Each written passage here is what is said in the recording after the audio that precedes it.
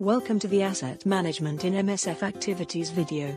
This video will introduce you basic concepts on asset management in MSF. Assets in the field are becoming more and more various, sophisticated and complex to install, to use and to maintain, and we need to know how to do a proper management. With a proper management of assets we will be able to optimize resources, localize equipment, estimate maintenance needs, plan the renewal. Do you want to discover how to do it? First of all, we need to know which assets do we need to register.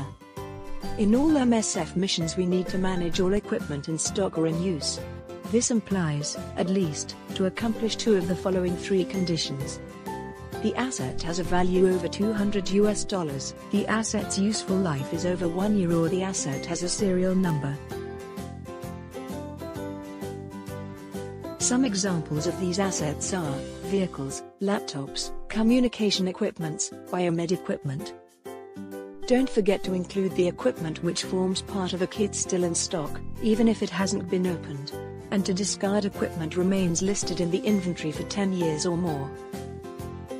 But, how can we manage all the assets? In MSF we have a tool that helps us to manage all the assets in the mission. This tool is called Marmotta, and is available in the Loggly. I have another question: who is the responsible to maintain this file? There are different profiles in charge of maintain this file. At project level, logisticians will be responsible to update Marmotta with the data of their equipment. At capital level, the logistic coordinator will be responsible to compile all the Marmottas of the projects, and to reallocate assets between projects, if necessary. And at HQ level, the logistic advisor will be in charge of compiling the Marmottas of the missions, and to reallocate assets between missions. What happened with the procurement of equipment and maintenances? Very good question, Amy. Regarding the procurement of equipment, we have a very clear policy in MSF. In case we are going to do a local purchase or an international purchase to MSF Logistique.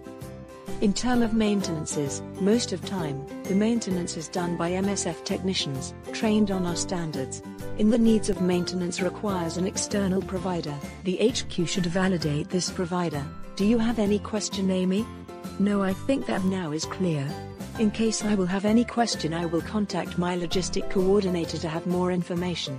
If you make a proper asset management in your mission, you will be able to optimize resources, localize equipment, estimate maintenance needs, plan a renewal, adapt park to activities, and ensure that the mission is autonomous.